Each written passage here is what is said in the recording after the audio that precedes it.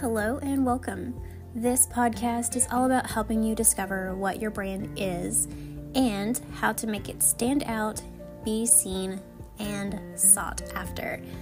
On this podcast, we dive into some personal stories because those are the true ties that bind you to your tribe, as well as everything else brand related, from visuals to core values, colors to messaging, marketing tactics, and best of all, embracing your remarkable God-given potential.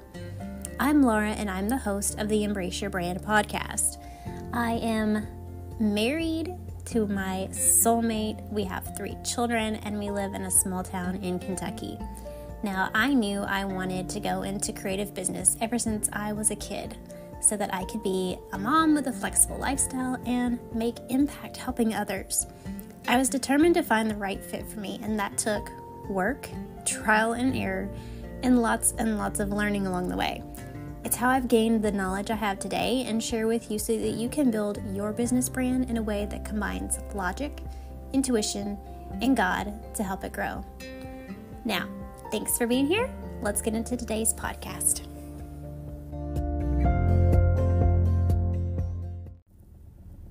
Hey, how is it going today?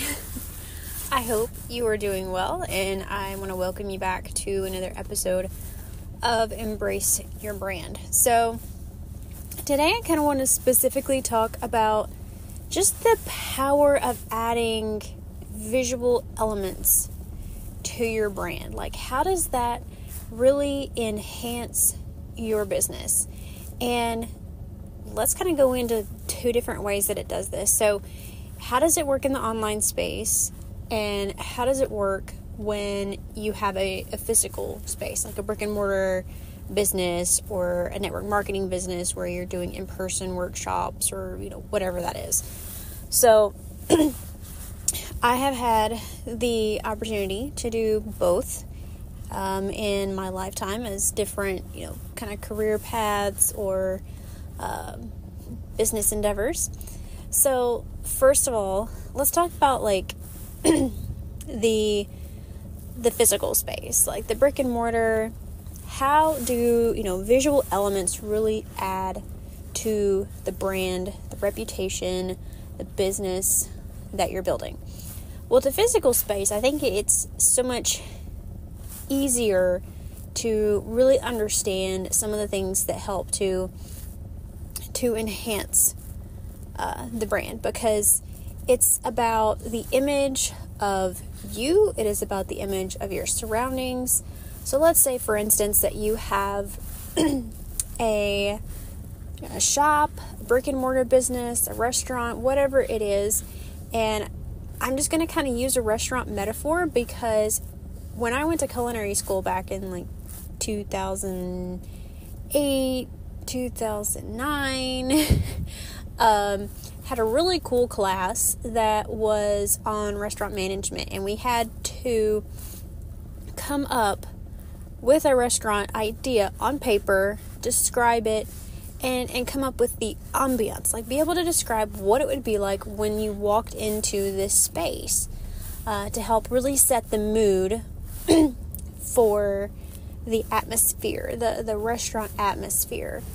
And I remember going into a lot of detail on just in imagining what it would be like if you actually sat down in this restaurant, how warm and inviting and cozy it would feel, and just the charm that it would have. And that is one of the, I think, really fun things about, if you have a brick and mortar business, you get to design what type of feel that you want people to have when they come into your business. And it's done in a couple of ways. It's done in the overall interior design.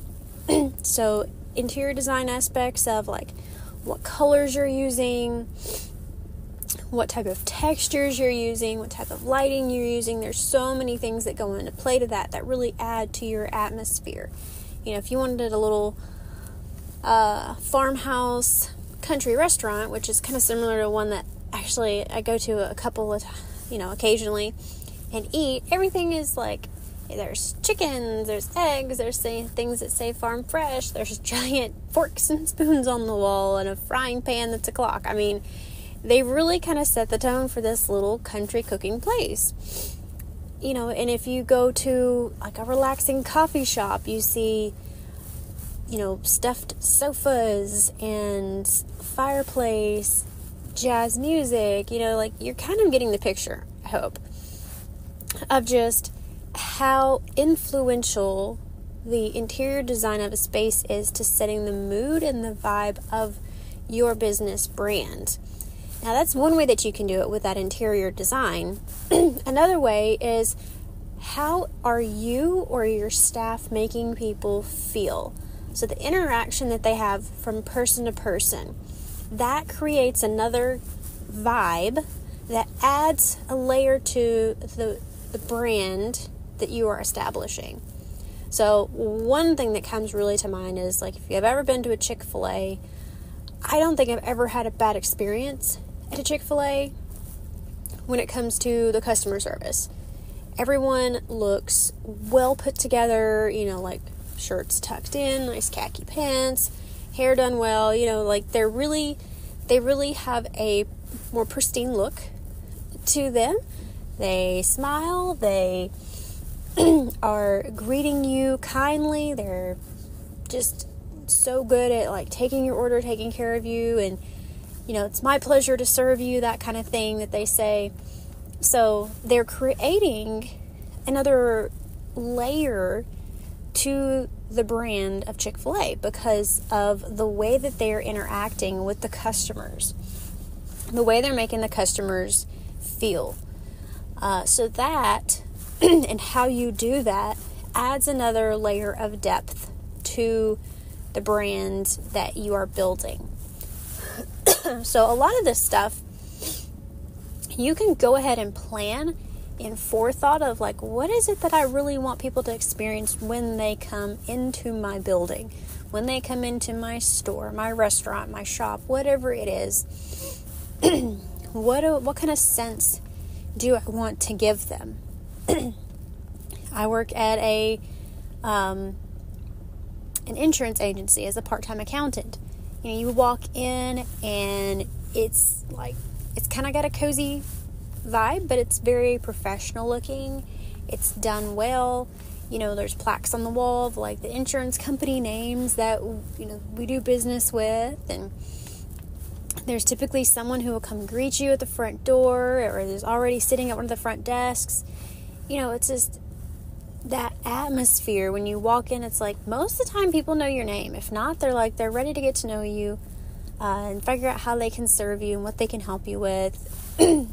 But that whole atmosphere, from the interior design to the way that you make that person feel when they walk in the door, by the interaction that they have with you or with your staff that's there, your employees, those things add such depth to your brand. Now, the next kind of layer that you can use in a brick and mortar is the signage. Like, what's your logo? What are the things that people are seeing outside of your establishment? Like, how are they finding out about you? Are they seeing your ads on billboards? Are they seeing your logo on pins and business cards or calendars or whatever? Like, where are they seeing this image, this logo that is reminding them that you have this shop, this brick and mortar in town, wherever it is that you're located? It's like, where are people seeing and correlating? Okay, there's that business. I keep seeing that logo. There's the building with that logo on it. You want to definitely have that familiarity there, that kind of redundancy. When you have a logo, you use it as frequently as possible on the building, outside of the building, in your advertising, because it becomes just a very well remembered icon in the minds of people, that as soon as they see it, they know immediately what it is. even vehicles. Every vehicle has the logo of the dealer on it. I mean, they didn't leave it up to guessing. They want you to know that this is a Ford, this is a Nissan, this is a Kia. They don't just leave it up to chance. They brand their stuff, so when it is out and about, it's doing advertising for them. So those are a couple of things when it comes to brick and mortar businesses that are really important to just hone in on. Know what that feel is that you want to give through the interior design, through the customer experience, and through the marketing outside of that brick and mortar. So let's kind of switch a little bit here to, let's say you do in-person business, but you're more of a network marketer or a distributor or something like that, where you don't actually have a physical brick and mortar. You may be doing things out of your home, but you're meeting with people. You're taking things to people, like, there's Avon dealers, there's Mary Kay, there's health and wellness companies, so many different people that are going into business for themselves at a very low startup cost, and they're kind of pushing a product. They're pushing the chance to have a flexible, home-based type of business. So in that case, you really have to focus more on growing and bringing awareness to your personal brand. So people need to know your name, know your face, and be able to associate that with the product that you are selling. Because one of the great things about that is just it's that correlation. Almost, it's like creating your own stereotype for, when I see Laura, I think brand design. When I see Laura, I think Young Living essential oils. When I see Laura, I think, you instantly, insert your name. What do you want people instantly to know that you do or sell?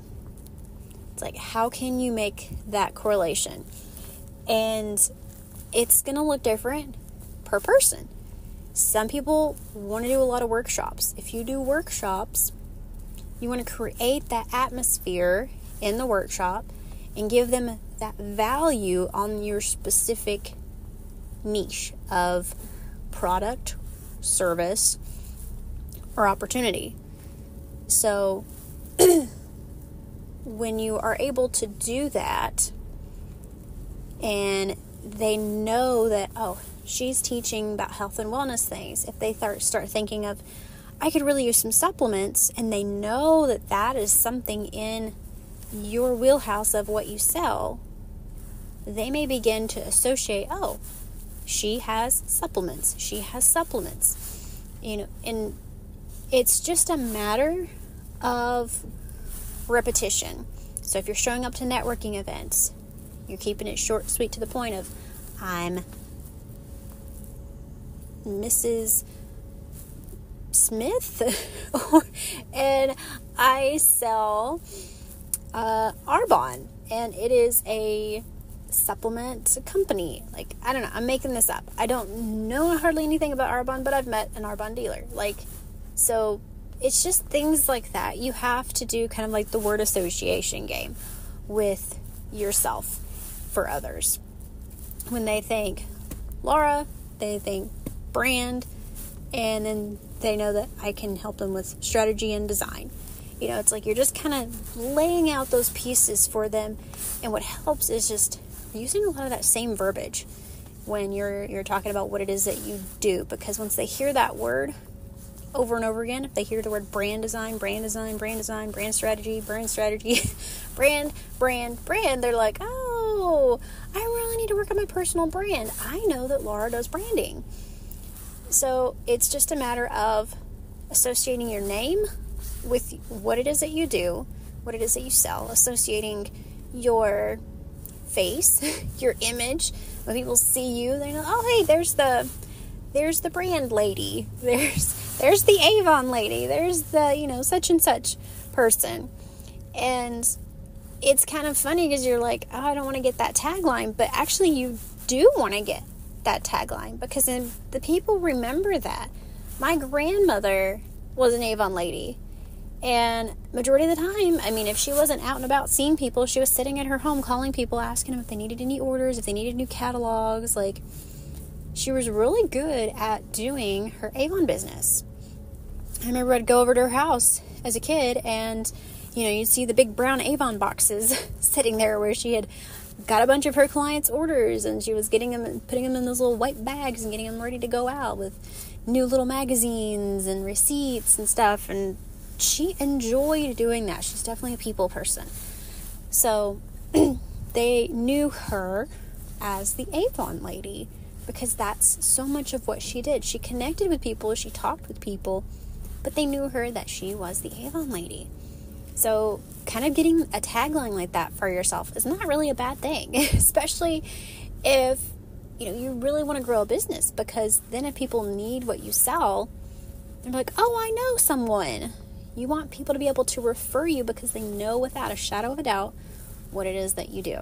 So let me kind of like wrap this little thing up of how visuals help with your branding. So visuals and network marketing, having your own landing page, having your own Facebook, your own social media, having your own business card, you know, something that is maybe a little logo or just your name or something where people can immediately see and associate your name, your picture, something with the brand that you are partnered with in order to sell their product, to sell their service, or whatever it is that, you know, they have to offer.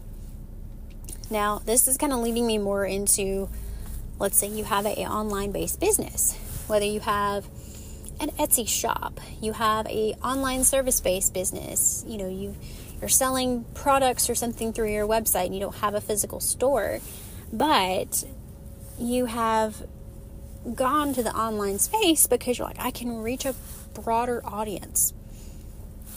I can, you know, not just market to my little town that I'm in, I can market to towns across the U.S., towns across North America, towns worldwide. However you plan to market and who you plan to sell to, you're going to have to create visuals. You know, when we're online, we're not just reading pages. So much of what we see online is visual and pictures and videos. You know, if you're ever trying to look for a recipe, I kind of hate this, but I understand like the reasoning behind it. Like, you go and Google a recipe and you click on it and you're reading this blog and there's so many words before you actually get to the recipe where you're like, I just want the ingredients and the step-by-step. And on like both sides of the page, in between the words, you see pictures. You see these little pop-up videos where like you're scrolling past the video, but then the video stays in the bottom corner with you as you keep going. And it's just this like continual, in my opinion, visual overload. You have so many different ads vying for your attention. Most of the time they're in pictures. You know, like hardly ever do you actually go to a blog where the only pictures on there are actually the pictures of the recipe. I'm sure there are some out there. They're just not as frequently rated highly on Google's search list. But this is the thing here. You know, if you are in an online space, having a word or a sentence or something that talks about you and your product is not going to be as powerful within a few milliseconds, a few seconds, as a visual. You know, you can go online, you can look at different businesses, and you will see that just how much pictures are used, just how much videos are used, even in like short spurts, that it's you know, that moving picture grabs your attention. So one of the things to really think about here, if you're in the online space and you're like, I need visuals, I could talk all day about my product and write all day about it, what my service and offer is, but unless I can really paint that picture and help that person see either myself, like pictures of you if you're the service provider, if you're talking about your own specific story, even pictures that help to explain and add depth to your own story, like before and after photos, the during process of photos, but really just paying attention to what are those ideal feelings that you want your audience, whoever's attention you have, what is it that you really want them to see? Because pictures help us feel certain things. So if you're looking at, like, what photos should I put on my website, if you're using stock images, really take the time to just pick images that give you that feeling, that are like, yes, this speaks to what my business is about. Because it's easy to kind of just like, oh, I speak to women, let me just go grab some photos of some women and throw those in there. It's like, well, unless those women in those photos are doing something that helps to describe or inspire what it is that you are about and what it is that your business is about, it could tell a completely different story to someone else who comes across it. Even the colors that you use. I mean, you would not probably want to have a business of like, I inspire joy and vibrancy, and then you go to my website and then you see it's very black and white, there's no color, and there's things in bold lettering and then this really cursive font that you can hardly read, you got to really pay attention to. That visually would be kind of a turnoff, I think, of like, they're this bubbly person and they're really invoking like this passion and joy and vibrancy, but their page is very bland. Like, I would almost want, a pop of color, some yellows or something in there to really help give that sense and that feeling of what they are inspiring for me, what they are wanting to help me feel in my life. If I don't get that feel when I go to their website, probably not gonna buy. And that's okay, because then that tells you, oh, okay, I need to rethink this. So there's this planning that goes in beforehand to really think through a lot of the little details of what am I going to be putting out there for people to see, and how is it going to be telling my story, how is my customer experience going to be, because you can define all those. I mean, it's kind of like the brick and mortar that I just talked about. When you go to the online space, your website is essentially your little brick and mortar. It's a page on a screen, but it's like they walked into the front door of your store. And what kind of sense and feel are they getting once they see that very top part of your home screen as they scroll down through it? Really think through, what am I wanting them to experience? And what things do I know of, in pictures, in colors, help to bring that feeling alive?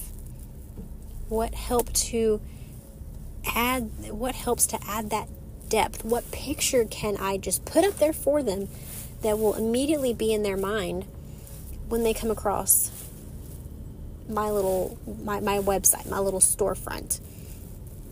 And how do you repeat that on each page of your website to help keep adding that redundancy? Yes, but that redundancy creates familiarity, creates harmony, creates cohesion.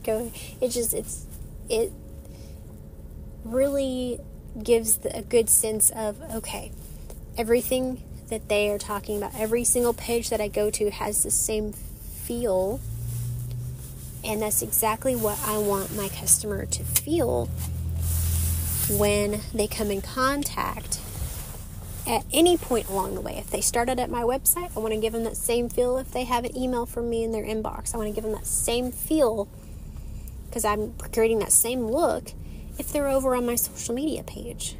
Wherever you can copy what you're already doing, creating that redundancy, if you will, to create familiarity, that is really the powerful thing about visuals with your brand, because it is creating something that people get used to seeing, they become familiar with, and they begin to expect it. One of the things, if you'll notice, like if you go to my social media page at Laura Glass Designs, or if you go to my website, lauraglassdesigns.com, you'll see similarities in that I do a lot of like these little pink text box with white words in them. So like on my social media page, certain reels and posts will have, the pink square with white wording in it, and it may have black, kind of more italic lettering around it.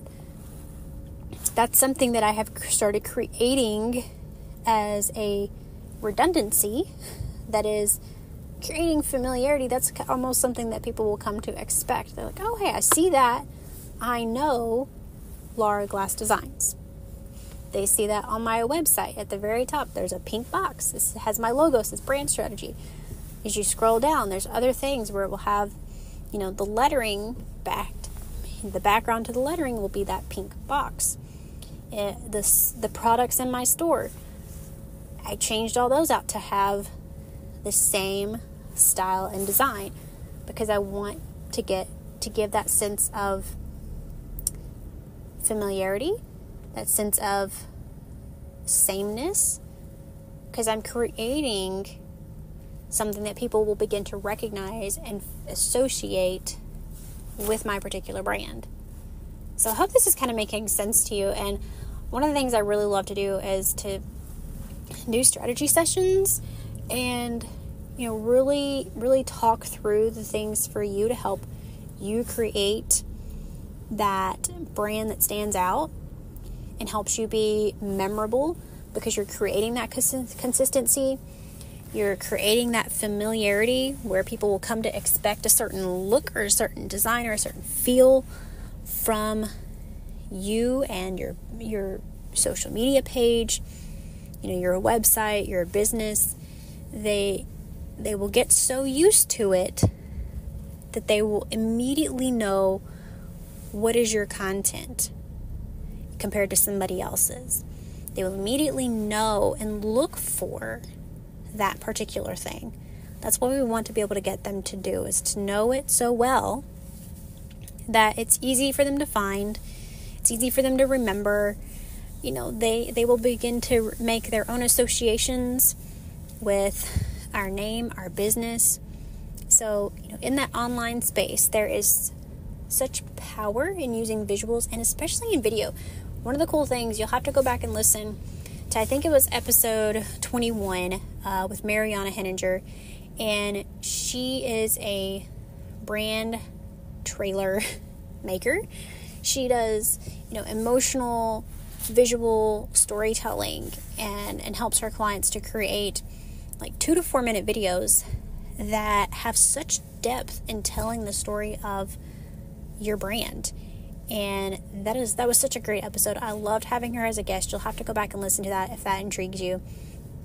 But there's power in visuals, whether you're using photos, a logo, colors, videos, whatever it is, there's so much power in it, and you explode that power when it becomes so consistent in the fact that it's, I'm trying to think of the right word here, when it becomes like second nature, that it has the same look, the same vibe, the same feel. You may feel like I'm using the same thing over and over again and it's tiresome to me. That's okay. Using that same thing over and over and over again is establishing instant recognition with your audience. So I'm going to cut this episode here. Thank you so much for listening today. And I hope this has been helpful for you. If you're interested in a strategy session, you can go to my website, go to the contact page, the services page, and you can submit my little application that I have on there and say that you would like to do a strategy session, and I can send you information about that. Or you can even message me on Instagram. Just send me a DM saying, hey, I would love to know more about a strategy session. I could really use that, and I will send you the details on that as well. So thank you so much for being here. I appreciate your support. I hope you have a very blessed day.